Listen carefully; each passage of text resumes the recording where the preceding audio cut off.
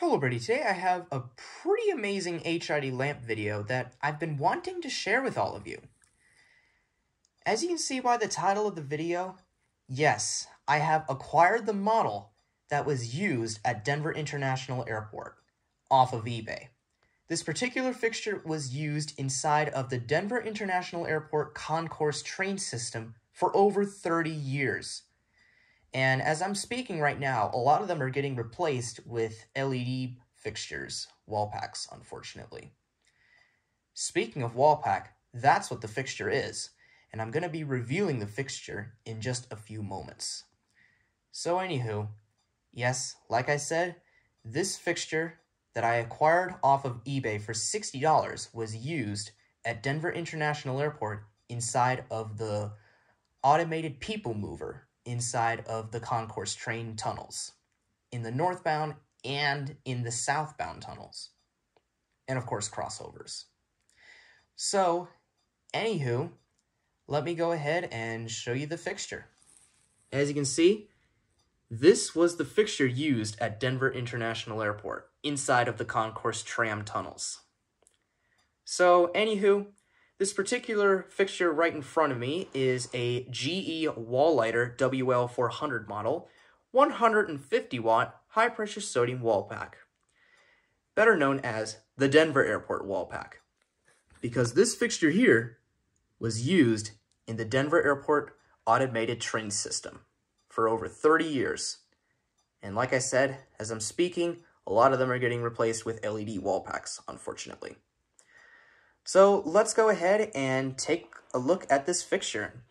So, of course, we have our front. This is what the fixture looks like all together. So, as you can see, it's pretty big. Here's my hand and my arm. Look how big it is. It is huge. I did not expect this fixture to be so big. So, anywho, here's the side for one of the metal conduits right here. This is for installing a metal conduit in case if this were to be installed on, a building or something like that. Here's the top. As you can see, there's another one of these metal screws to install, from a conduit and stuff like that. And here's the right side. And this used to have a screw on the side, but however, I'm using this for my power source. So anywho, it's a pretty simple 3-prong wire, because this fixture only draws 3 amps if it's on 120 volts. And what's really nice about this fixture is that it's a multi-volt. It can operate 4 different voltages, one of which I'm using right now. So, anywho, that's our power cord right here. So now, I'm going to go ahead and open up the fixture, and we'll be right back. Alright guys, I just opened it up, and as you can see, it is a pretty clean looking fixture. This is a new old stock, so it's been in storage for like 15 years at least. Because this particular fixture here was manufactured in April of 2008. So, pretty old fixture, but still fun to have as a collection piece, It's pretty amazing. And I apologize for the unexpected buzzing in the background. That's my air condenser unit, and it is pretty loud. I just made a video on it, so go check that out if you like. So anywho, here's the inside of the fixture. Here's our very nice big glass refractor. And of course, it's attached on the door. So here is how the door is held. It's being held by 2 machine screws, which I might actually replace with better ones, and it'll also include nuts as well, so that in case if I were to service this fixture, the door wouldn't fall off. So, anywho, there's our glass refractor and our door. And right here is where all the magic happens. This is where all of our light is coming from. So here is our very nice and very shiny reflector. As you can see, it is pretty dang big. So, right here we have our socket, which is an E39 mogul-based socket, which can withstand up to 4,000 to 5,000 volts. So, there's our socket, and nothing too much around here for on the inside when you're basically servicing these fixtures. So now I'm going to go ahead and unscrew the reflector off. This screw takes everything off. I'm going to go ahead and unscrew the reflector off, and we'll be right back to show you the components. Alright guys, so as you can see, I have just unscrewed the reflector off, and of course I put it like that. That's what you typically see when viewing the Wallpack. You'll only see the refractor and of course the light reflecting off of it. So, anywho, here is the inside of our fixture. So here are the specifications of the fixture itself. As you can see, apologize if it's not focusing, here is our model number. And of course, as you can see, the lamp wattage maximum is 150 watts. And as you can see, 60 hertz. And you can see the line voltage that it can take. It can take 120, 208, 240, or 277 volts. And of course, right here is when it was manufactured. It was manufactured in April of 2008. So there's that. And of course, our line amperage of how much amps that it draws when it's on a specific voltage. It draws 3 amps if on 120, 1.7 if on 208, 1.5 amps on 240, which is obviously double the amount of 120, and of course 1.3 amps if on 277. So, as you can see, the lamp that it takes is an S55 high pressure sodium lamp. And believe it or not, I have 4 HID lamps relating to this fixture here. I have 4 150 watt high pressure sodium bulbs that this fixture can take. However, one of them is actually a cycler. So, of course it says not for use in dwellings, caution before installing or operating, read,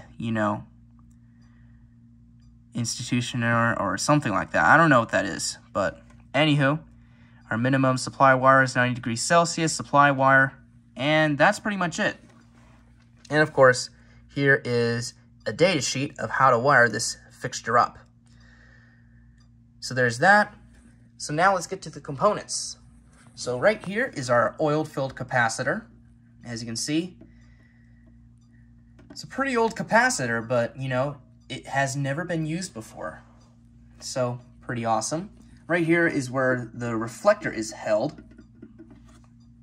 Right here is a terminal set so that it's easier to wire instead of using wire nuts. You may notice that there is no wire nuts used in this wiring sequence. So, pretty nice. Anywho, this right here is our 120 volt line going in and our neutral white. And right here is the ballast. As you can see, it's an old kind of ballast because it has, the terminal sets, and it has, a pin kind of thing, and it basically cannot be, wired in directly like newer ballasts, like these. This is a newer ballast here. Well, this one here is way older. So as you can see, the way it's, hooked is via these little step wires things, or whatever the heck they're called. I forgot the name of it. But, anywho, that's the ballast right there. It's I believe it is a high power factor auto transformer ballast. And right here is our igniter, which ignites the lamp, gives it a 4,000 volt pulse to create our light, and it's one of the older kind of igniters. You may notice you can see all of the various components. You can see a diode right there and some more components that I definitely do not know the name. So, yep, here we have an old style kind of high pressure sodium igniter. So, pretty cool looking igniter if you ask me, but they don't last as long as typical or newer igniters do. But anywho, there's that, and I believe that concludes the inside of this fixture. So now I'm going to go ahead and put it back together. Alright guys, I just put the fixture back together, pretty simple fixture to put back together, if I say so myself.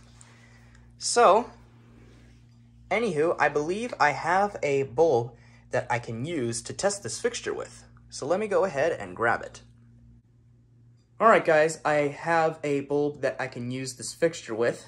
This particular bulb that I'm going to be using is a Philips Alto 150 watt mogul-based high pressure sodium bulb. So let me go ahead and install it and we'll be right back. Alright guys, I just installed the bulb in my GE Wallighter WL400 150 watt high pressure sodium wall pack. So now I'm going to go ahead and close up the door, and after that we will fire it up.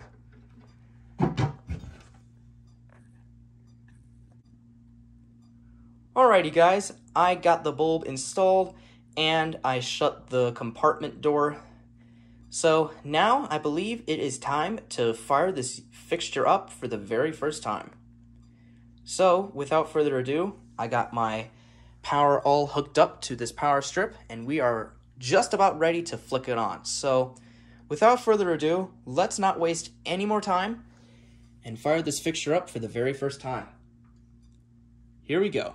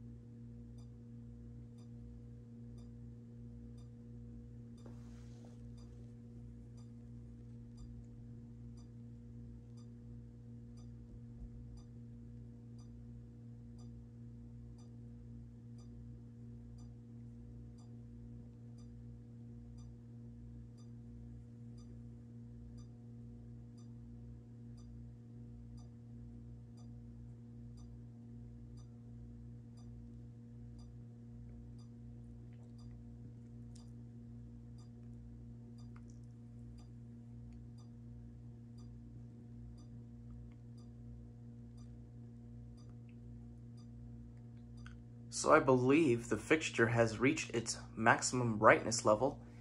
And look how bright this thing is. This thing is super bright.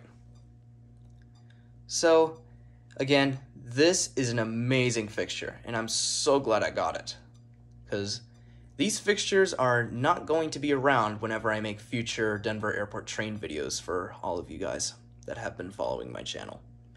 So let's go ahead and see what this lamp looks like when it lights up this room here.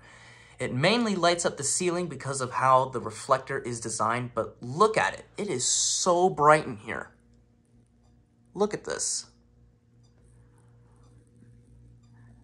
It's quite effective. Very effective. And again, amazing fixture, and I am so happy I got this. So, anywho, I really hope you enjoyed this video of this brand new old stock GE WL400 Wallighter model, 150 watt high pressure sodium wall pack, better known as the Denver Airport train wall pack.